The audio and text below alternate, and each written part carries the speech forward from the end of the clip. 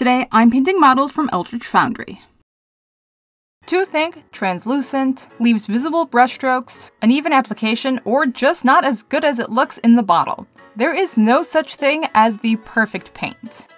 But then I heard about a new paint line and their impossible paints. These paints claim to be the perfect consistency straight out of the bottle, have amazing coverage, vibrant saturation and pigmentation, and thin down to a glaze like a dream. But here's the thing. That doesn't sound possible, right? I'm talking about 1001's Ultracryl Paint, which is currently available on Kickstarter right now. The guys at 1001 Labs were kind enough to send me several paints to try to put their claims to the test. First, a bit about these paints. The paints come in 20 milliliter bottles and come in a regular set and a monopigmented set. The regular paints feature maximum opacity through optimal pigment selection and mixtures. These are ideal for everyday hobby painters. Their monopigmented paints use a single, pure pigment.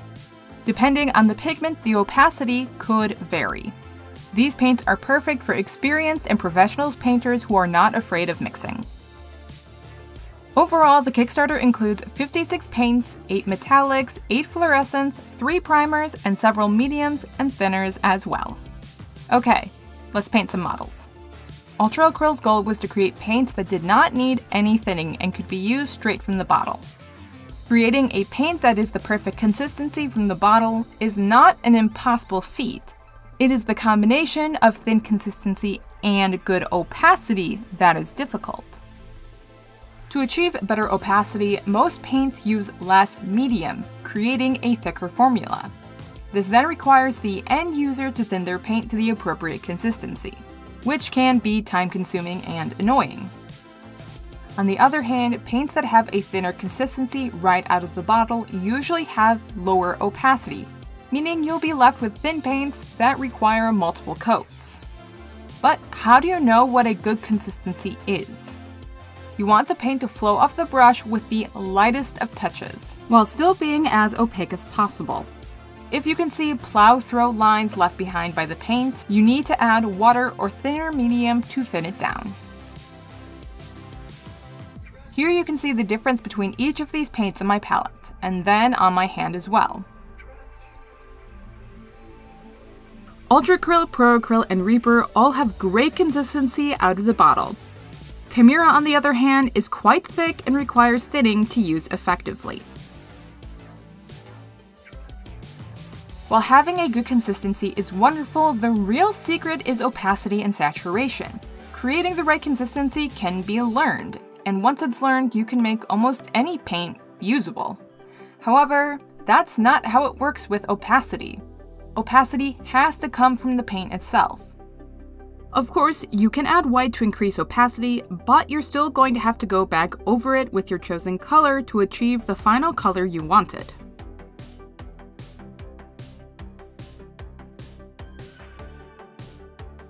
Anyway, looking back at our previous hand swatch, you can see the relation between consistency and opacity. Kimera is very thick, but also very opaque, while Reaper is very thin and rather translucent. So let's test some of our paints and compare them to other brands.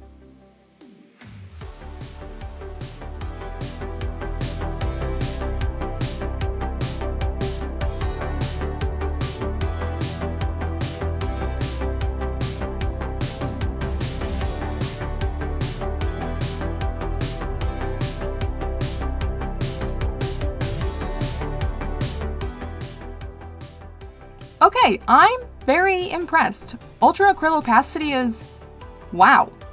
My Kimera Magenta is my absolute favorite paint, and I might actually like the Ultracryl Magenta better? And look at this yellow. Seriously, the most opaque yellow I've ever seen. Even their black and white is impressive. The fluorescent paint I was sent is definitely more opaque than my other fluorescent paints, but it's not as impressive as the other colors. So while these paints have passed our initial testing with flying colors, let's do some in-the-field testing.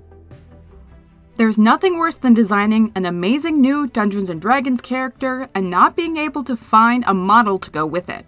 So that's why I'm so excited to talk about this week's sponsor, Eldritch Foundry.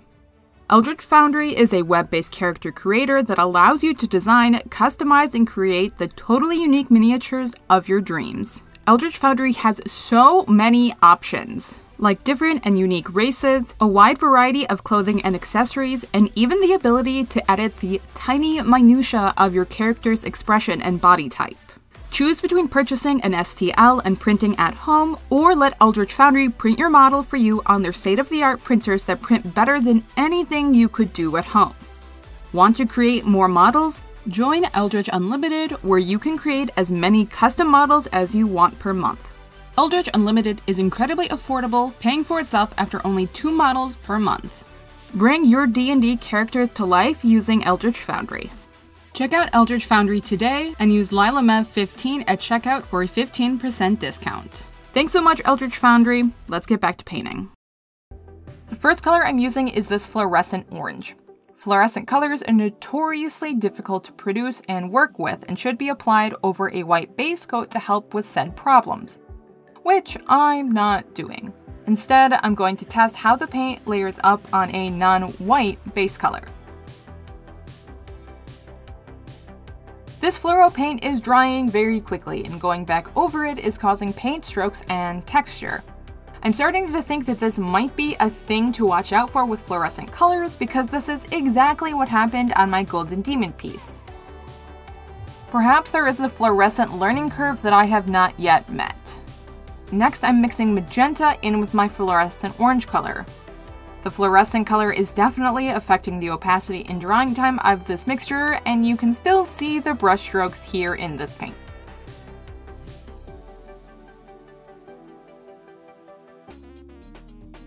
I was so impressed with some of the other colors, I think I'm going to set this one aside for a little bit and test out those other colors and see how I like them instead. The black, blue, and green all went on smooth as butter with no difficulties. Smooth application, no brush strokes, all went great. The opacity is amazing, and even in areas where I applied layers upon layers of paint, the application is still quite smooth. So far, everything except the fluorescent is living up to all expectations. After a lot more work, I'm still not happy with the fluorescent colors on this dress, so at this point, let's do an airbrush test. I'm going for a glaze consistency since I already have a decent gradation for my brush. I'm loading a 50-50 mix of my vibrant orange and magenta into the airbrush, then 2 drops of thinner. I'm aiming to smooth out the gradation under the curve of her backside and above where her dress flares out at her ankles. Then I'll go back in with some black and purple to darken down the color already in my airbrush and apply a shadow right at the deepest part of the curved fabric. Okay, this paint is applying smoothly and evenly, exactly how I would expect. Time for glazing. The fluorescent is thinning down like a dream and it's building up well. I think the key for fluorescents is just to apply them and not touch them.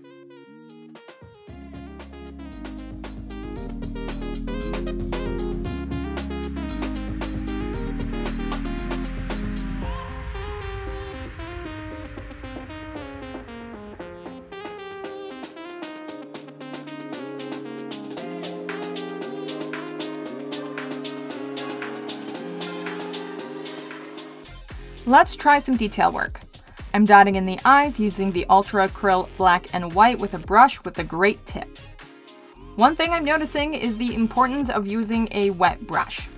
This paint is hanging onto the hairs of the brush a lot more than I'm used to, and it doesn't really want to flow off the brush. However, as long as my brush is damp enough, the paint is flowing off perfect.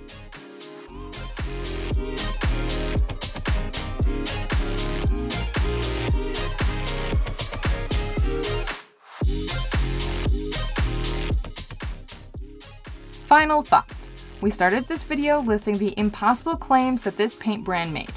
So, did they live up to it? In my opinion, yes. I really like this paint. I like this paint so much that I'm going to go back it on Kickstarter so I can get more. I have never done that with any other brand of paint that has been sent to me for promotion. The consistency is great, opacity is amazing, and the saturation is all as good as claimed. The only paint I'm a little hesitant on is the fluorescent paints. It seems like any color I mixed into the fluorescent paints picked up that annoying tendency to show brush strokes, though I'm sure that is a learning curve for me and not necessarily on the paints.